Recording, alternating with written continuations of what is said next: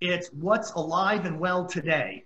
It matters so much because if these are just aspirational values, they don't mean anything. You can write them on the family doctrine and put those pieces together, but if you're not living those values and finding additional ways to live them, they're worthless. They're not worth the paper they were written on. So that's a really good point. And it's okay to go back as we're changing generations to say, are our values the same today? What are we all going to agree on together? Because that matters. And that goes back into, Ella, Steve was talking about co-create the pivot. I think there's a whole lot of things that can be co-done at this point, the pivot being one of them. We're just kind of talking about this. But, whether it's the pivot or something else, what are some other ways of co-creating within the family and between generations? One of the things that we point out to people, and I just want to make it clear for the fabulous people here, is that within family systems that are successful, we don't have to agree on everything, but we can be aligned on everything. So the differential between agreement and alignment gives a lot of peace and ease to people. Like, we could decide that we don't want to talk to each other anymore for 15 years, but we all have to be in alignment on that. And sure, there's some work that could be done before we come to that conclusion, but it's not like we sit around at the end of the day and all kumbaya, hug each other and love each other. Great if that happens, but when we look at the co-creation component, what we're seeing emerge is, in the value realm, words mean different things to different people. So if the word is written, freedom is a value. I could ask every single one of you and you would give me 10 different words of what that means to you. And where the co-creation with the intergenerationally, or even among spouses, like what you agreed to as your social contract 15 years ago before your business took this up or this down, can be renegotiated. We just don't have to agree to something that was written once and is not there. But the point for the co-creation among the generations is, hey, when I say that I have the value of, let's see, volunteerism, that doesn't mean that I reject your mom and dad's philanthropic endeavors to be X. I might be passionate about whales. You might think that's ridiculous, but if we can have the conversation, we can actually back into the value is there, the way it shows up or the way we allow it to express itself is different.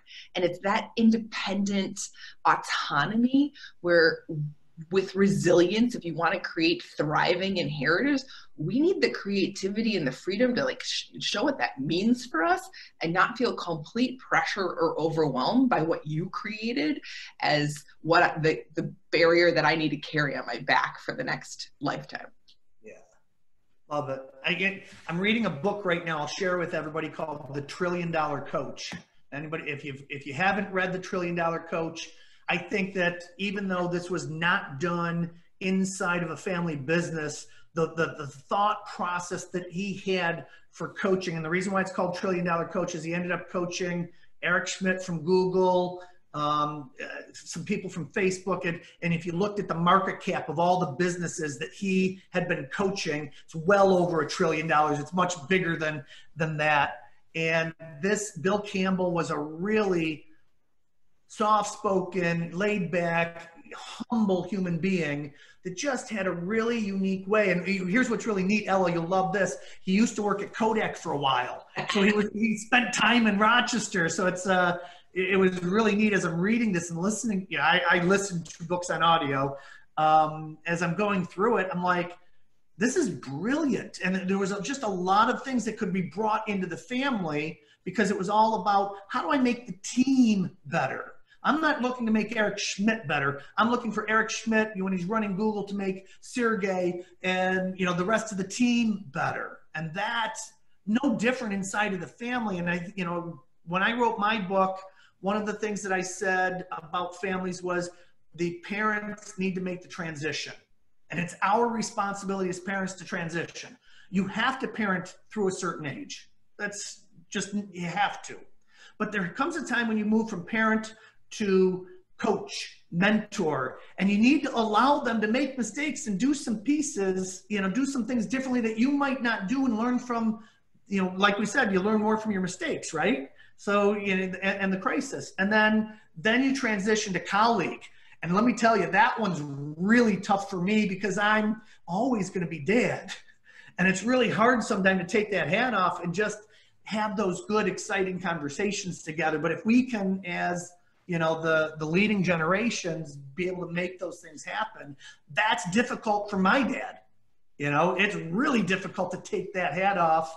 That's, I think, one of the reasons why I retired, because I was driving him crazy with my ideas of what I want to do with families and whatnot. And he just wanted to stick to the traditional, let's just do that advanced estate planning and business planning and buy-sell agreements. I'm like, no, I want to dive in and get messy and have fun with this.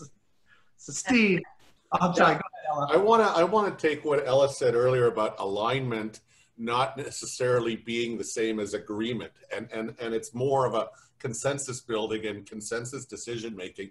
And what you're saying, Michael, about how one generation was probably very likely more authoritarian, and one person makes the decision and then tells everyone else to implement it. We're getting away from that really, really quickly. And so being able to do things on a consensus basis and more democratic decision making is becoming much more important.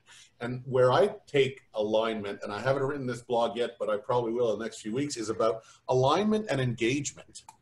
And I see them as kind of two sides of the same coin, meaning like if you can't have one without the other. So if you can't really have alignment if the people aren't engaged enough to be aligned, but it's hard to get the engagement if the people aren't already somewhat aligned. So it's kind of like as you improve the alignment, you should be improving the engagement. And as you improve the engagement, you should be improving the alignment.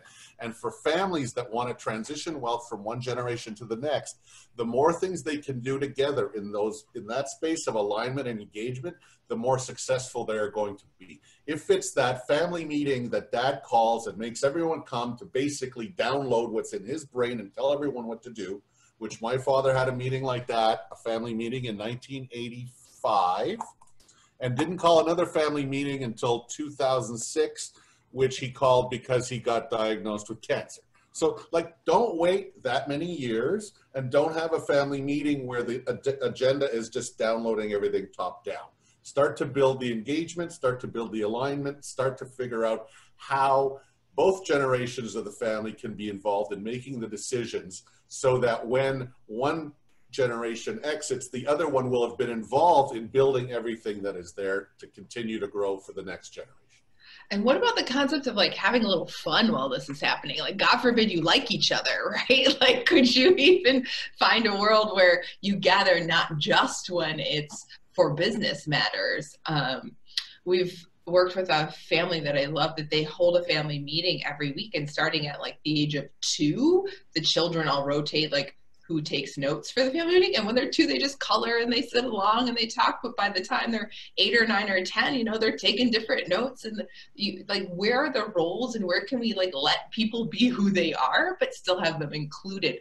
And just because you don't have decision-making power doesn't mean you don't have influence. And that's like a whole nother topic, but around like the component of don't wait till you have a vote. If you still have a veto, like where are we playing with getting really clear within family systems that do I have a vote? Do I have a veto? Do I have influence?